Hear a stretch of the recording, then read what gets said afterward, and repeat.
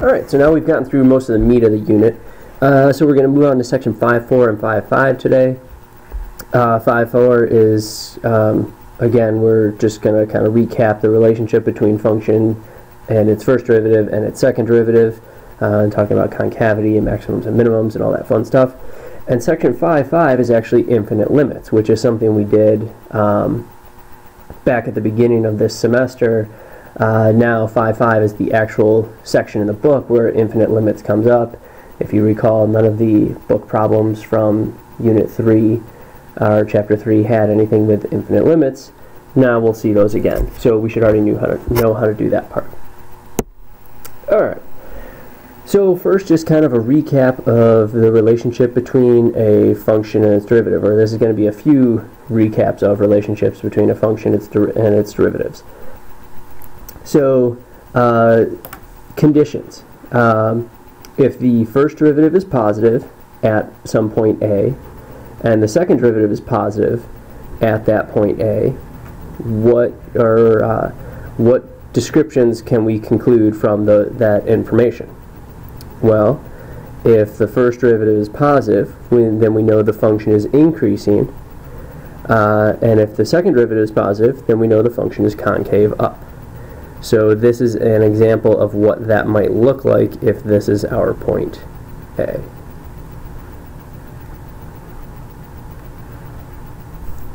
Alright, well, what if the first derivative is positive at A, but the second derivative is negative at A? So now, how could we describe what is happening to that function? Well, since the first derivative is positive, the function is still increasing, but since the second derivative is negative, now the function is concave down. So here's an example of what that might look like near A.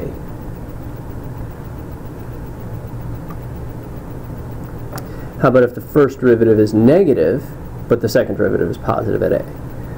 Well, now, if the first derivative is negative, the function is decreasing. If the second derivative is positive, the function is concave up. So our function might look something like this. And then the last scenario is if both derivatives are negative. So if the first and second derivative is negative, then the function is decreasing and it is concave down. So this would be an example of what that might look like. So again, none of that is new. That's just kind of thinking about it from the graphical point of view and understanding, given a certain situation for the derivatives. Different way to think about it, same idea though. So if the first derivative is positive, then the curve is rising. So we talked about that on the last slide. If the first derivative is negative, then the curve is falling, increasing or decreasing. If the first derivative is 0, or if it does not exist, that's going to be a possible local maximum or minimum. For the second derivative, if the second derivative is positive, the curve is concave up. If the second derivative is negative, the curve is concave down. If the second derivative is 0 or does not exist, this is a possible inflection point. Remember, inflection points are where concavity changes. So again, these are all just kind of summaries. So what information does f of x yield about the graph? Well, f of x, what does it tell us? It tells us where things are on the graph. So f of x yields information about where things are on the graph. It's going to give it, at a given x value, it will give us the y value. So it's a location. What information does f prime of x yield about the graph? Well, f prime of x tells us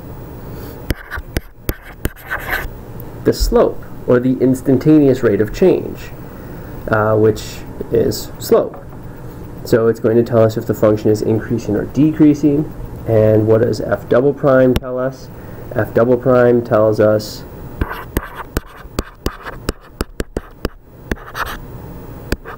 concavity. So is the function concave up, or is the function concave down? Okay, so now here we have the relation, or we have the function, which is this blue curve. We have the derivative, which is the red curve, and we have the second derivative, which is the green curve. And so looking at the graphs of f prime and f double prime of x for x close to 10, why does the graph have a relative minimum at x equals 10? So we're focusing on this area. So pause the video, explain why is there a relative minimum there. Unpause when you're ready to check. Alright, so what we want to recognize is the function has a relative minimum because the first derivative is 0 at 10 and the second derivative is positive, which tells us that it is concave up. And therefore we know from the second derivative test that that means that it is a relative minimum on the function. Alright, next 4 examples. I want you to pause the video and go through. So here you have the solid line is the first derivative, the dashed line is the second derivative. And so you need to come up with a possible graph of the actual function. So I want you to do this for all 4 of these graphs, and then when you finish, unpause and check your work. So again, you are drawing the original function given the first derivative and the second derivative. Alright, so the first one here is the solution, I have here in purple, where the key points here I highlighted in blue. So if the second derivative is 0, then the function has an inflection point, so I tried to make this an inflection point. If the first derivative is 0, then the function has a maximum or minimum, and here the first derivative is 0 again, and the function has a maximum or minimum. If the first derivative is positive, then the function is increasing. If the first derivative is negative, then the function is decreasing, and here the first derivative is positive, so the function is increasing again. So again, there's the general shape, the maximum, minimum, and inflection point are correct. As far as the actual height of those, I don't know. And as far as then some other details or points about the function, I don't know. But the general shape, I know that's correct. For the next one, same idea. So I drew the original function here in purple, and I highlighted the inflection points and the maximums and minimums in blue. So here the first derivative is 0, so I have a relative maximum or minimum. The second derivative is 0, so I have an inflection point. First derivative is 0, so again a maximum or minimum. Second derivative is 0, so another inflection point. First derivative is 0, so a maximum or minimum. Again, my graph is supposed to look symmetrical here. It doesn't look perfect. But you get the general idea. And where the first derivative is positive, the function is increasing. Where the first derivative is negative, the function is decreasing, and so on. So the general shape, the location of the maximums and minimums should be accurate. For the next one, so here the first derivative is 0, so I have a relative maximum or minimum. Second derivative is 0 here and here, so I have inflection points, and this is what my shape looks like. Now again, here I know that my shape is going to be something like this because look at the first derivative. So here it's negative, but it's becoming very, very close to 0. So the function is going to be decreasing, but as the first derivative gets close to 0, the function is going to decrease less and less and less. And so that's how I know that this shape is going to take place, as opposed to just continuing to go down. So you want to pay attention to those details as well. It's not just about getting the relative maximums and minimums and inflection points correct.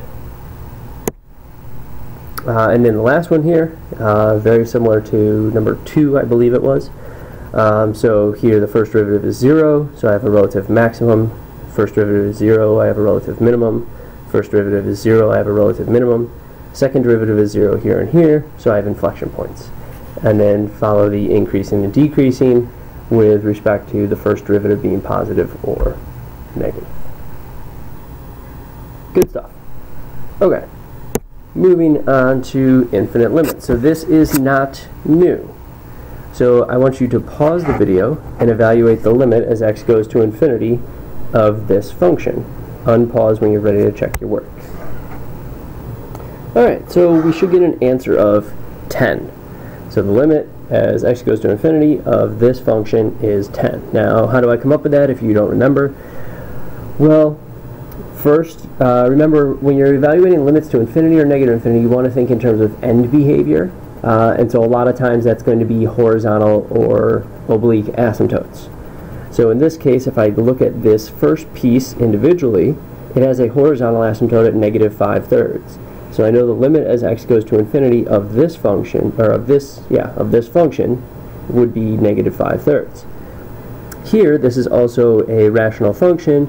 If I rewrite it as negative 8 plus 3x over x, I can see that it has a horizontal asymptote of y equals 3. So the limit as x goes to infinity of this function would be 3. This is not a rational function, but the first piece here is exponential decay. So this would be 1 over 7 to the x. So as x goes to infinity for that, that's going to go to 0. Because for exponential decay, think about what happens as x grows. Exponential decay is where a function looks like this. So as x grows, y is going to approach 0.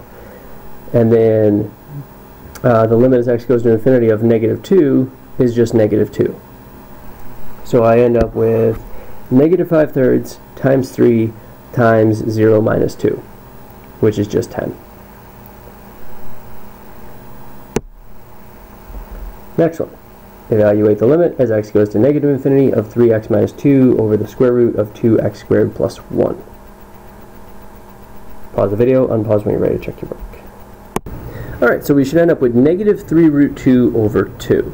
So if you don't remember, this is how we do these problems. So I have to define x in terms of the square root of x squared because those are equivalent, and I need the square root of x squared so that I can bring something into the root here.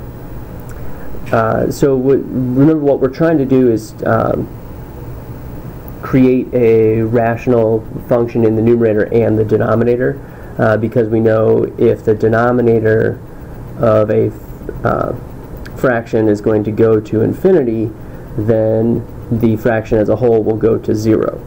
We could have used this technique on the previous problem as well. The previous problem, it's just a little bit easier to think about asymptotes instead. So I'm going to multiply the top by 1 over x and the bottom by negative 1 over square root of x squared. The reason why it's negative is because I'm going to negative infinity. If this was going to positive infinity, then I would say x equals root x squared. But since it's going to negative infinity, I know x is less than 0, so x is going to be negative root x squared. So, first step then, I end up with 3x minus 2 over x over the negative square root of 2x squared plus 1 over x squared. Separate the fractions, so 3x over x is 3, and then I have minus 2 over x. And so this is what we want to create. And then in the denominator, 2x squared over x squared is 2, and I have plus 1 over x squared. This is all still underneath a root. That's okay. Now I can actually directly evaluate the limit, because 2 over x as x goes to negative infinity is going to be 0. It doesn't matter that it's negative infinity, it could be positive infinity, but 2 over infinity is 0. 1 over infinity squared is also 0. So I end up with 3 minus 0 over negative root 2 plus 0. So I have 3 over negative root 2. Rationalize, I get negative 3 root 2 over 2. Okay, so we want to continue to understand the relationship between a function and its derivative, or derivatives, both the first and second derivative. And we want to remember how to evaluate limits as x goes to infinity or negative infinity. And remember, basically what we're doing is we're looking for what is the horizontal asymptote or the end behavior.